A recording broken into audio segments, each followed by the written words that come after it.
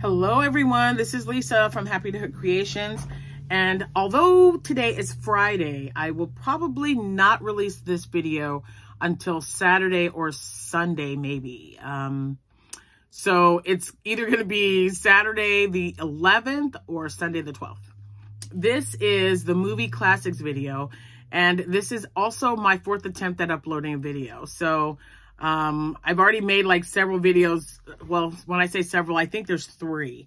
There's 3 out there, and the uploading has just been ridiculous because of our winds and storms, and it's just kind of messed with our internet. So we ordered a new modem from the company. So when that comes in, I'm hoping that we won't have this issue anymore. But until then, I'm just kind of going with the flow. And, you know, you'll see it eventually, right? Okay, so the February movies that were released were The Spiral Staircase and Casablanca. And I'll tell you guys are so talented. A few of you have sent me some emails with the items that you were making to coincide with the colors of either movie or even both movies. I better turn this down or off. If I don't, it's going to be a problem. And also, Facebook. There's so many of you that are posting on the Facebook page. So thank you for that, because I love seeing what you're making. It's so much fun. So I'm going to show you the first one. This is, whoops, I got it on my other phone because Abigail took, she took pictures and I was like deleting. Everything's hooked up.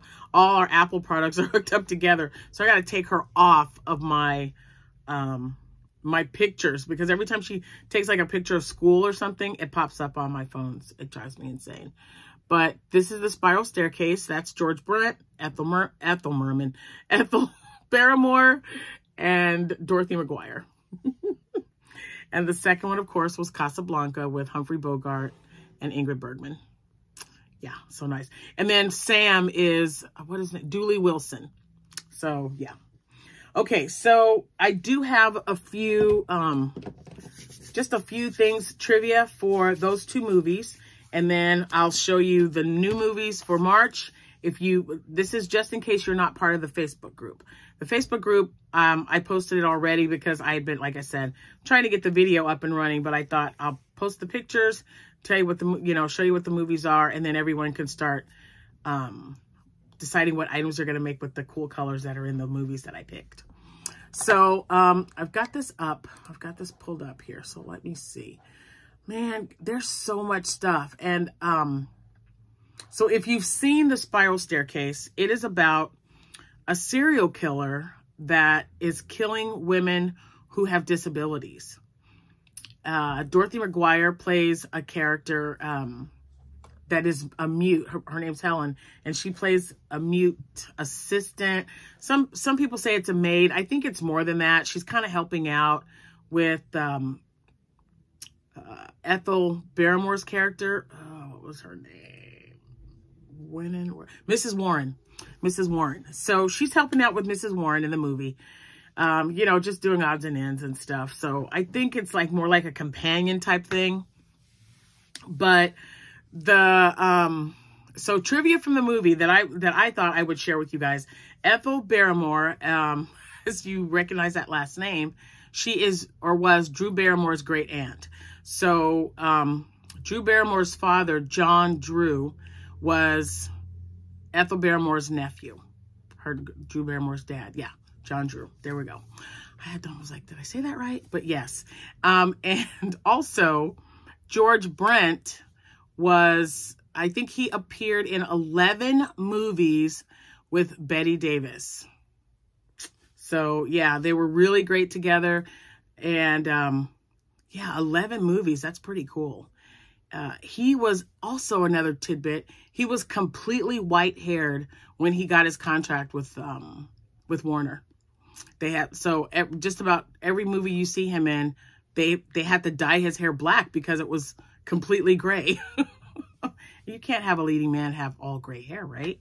So yeah, they dyed his hair in most of his movies. Now, what else? Okay, so in the movie, when the killer is lurking, like in a closet, or he's always behind a door or something, and they do a close-up of the killer's eyes, that's the director. And his name's Robert, and I'm going to probably butcher his last name, Siodmak, Siodmak. So, yeah, whatever you want to take from that.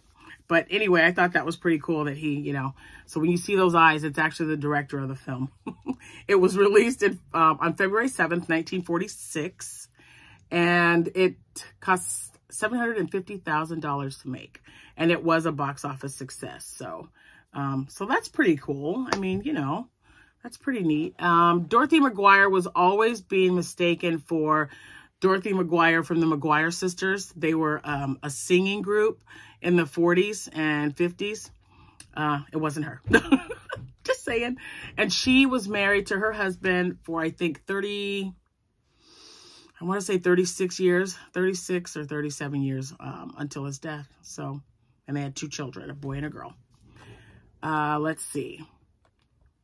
It is a good movie. I mean, I like old black and white movies, and even the ones that don't have like big stars in them, I still like to look, because, you know, some B movies are kind of cool to watch, and they're interesting, and they may not be as popular as the A-rated movies, but, you know, if it's an older movie, even some of them are kind of cheesy. Like, I still like watching, like, the Dracula movies when Christopher Plummer, Christopher Lee, who else?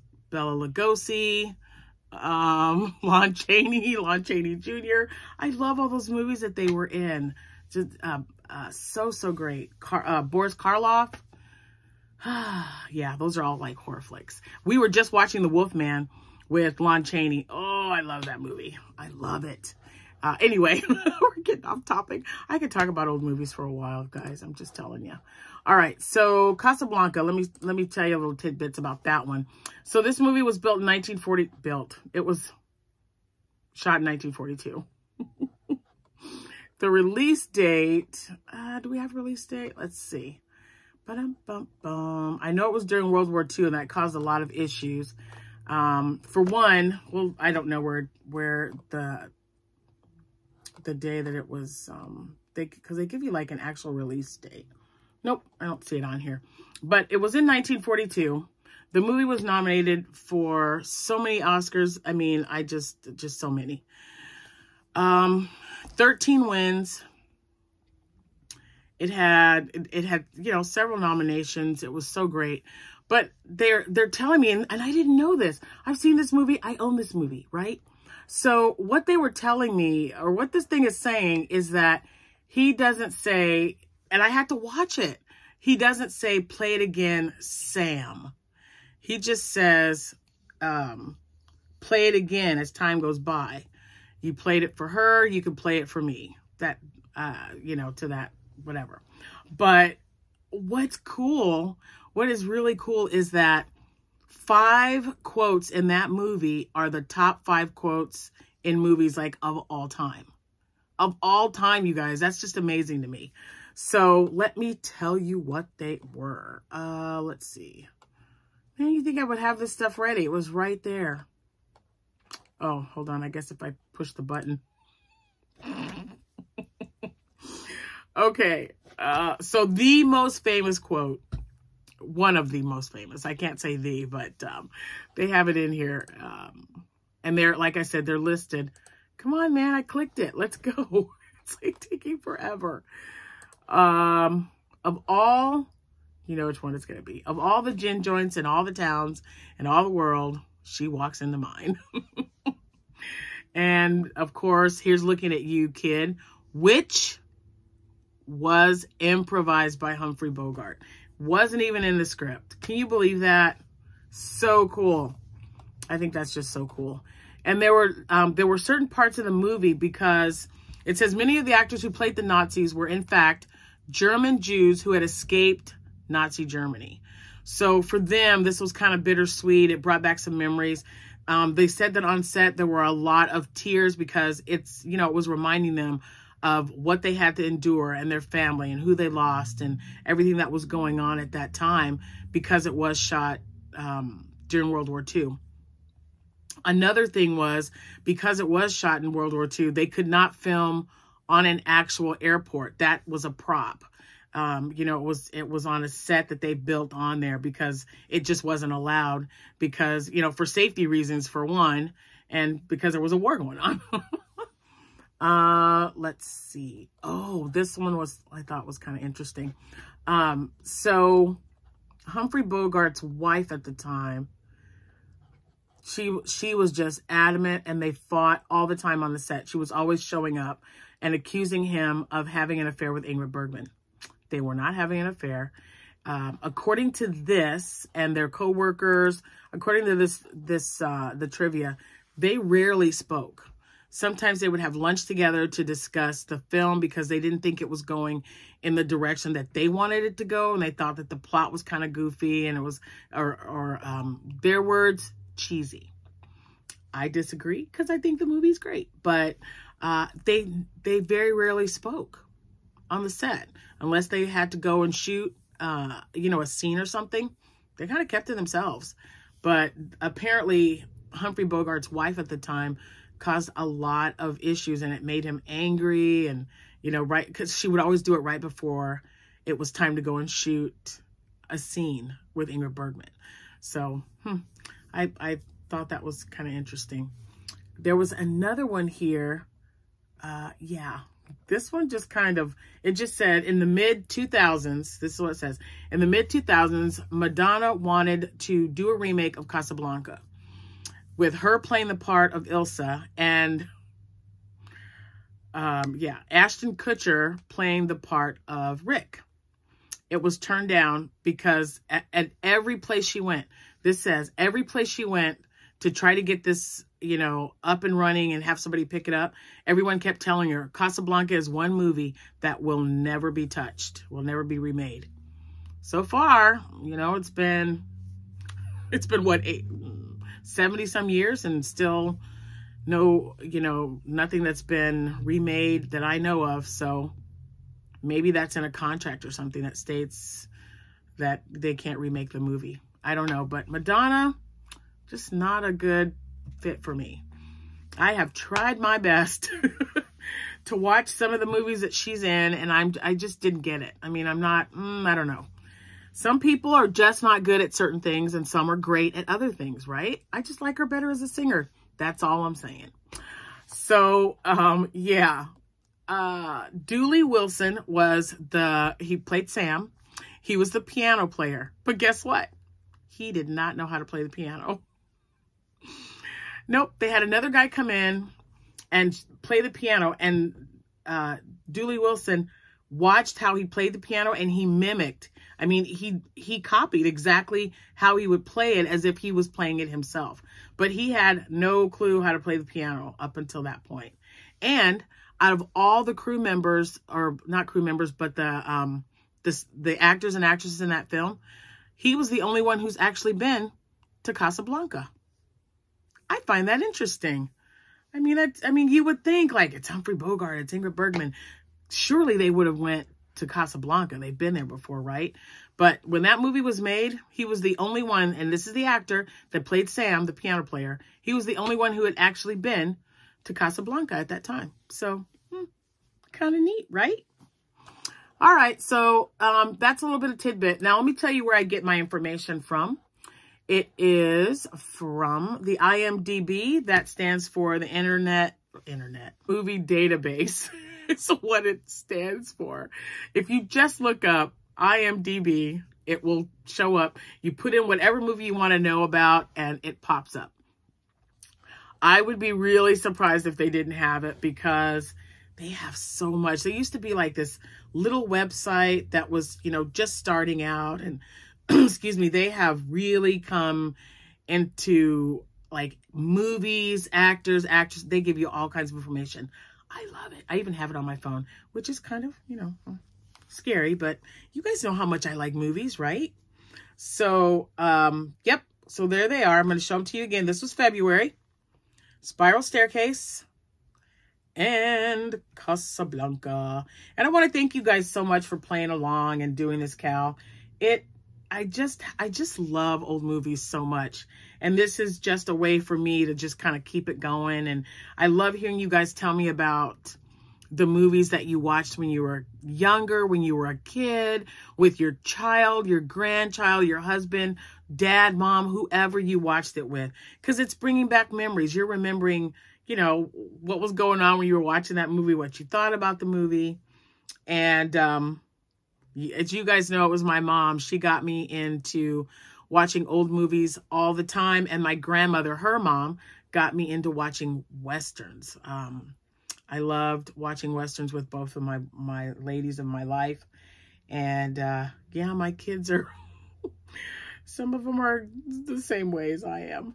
So March movies that I picked. I had a lot of you make comments about The African Queen. You said you absolutely loved it. And it is another Humphrey Bogart movie. This time he is starring with, oh my gosh, I just keep wanting to hold this thing and it won't let me. Hold on, let's see. There we go. Katharine Hepburn. Look at all those wonderful colors in there. I have posted this already. I posted it a week and a half ago, I think, on Facebook. But I just wanted you to get a closer look at that. You can look it up on a website or you can just kind of screenshot it. So there's The African Queen. And then, oh, one of my favorites. Oh, my gosh.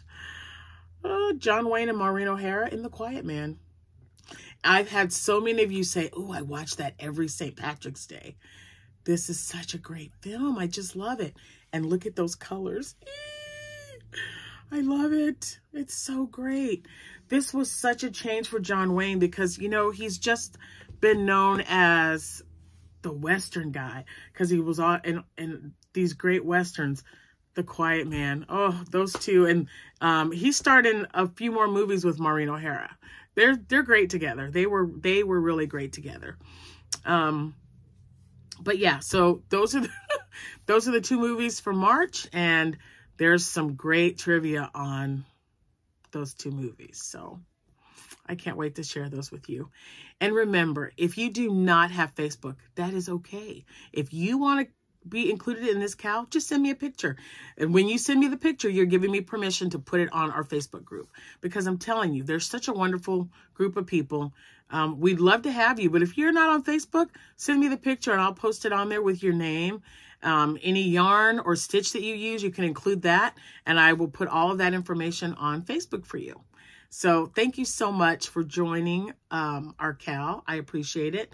I've got some great movies coming up. I can't wait to see what you guys are making with March movies, The Quiet Man, and also The African Queen.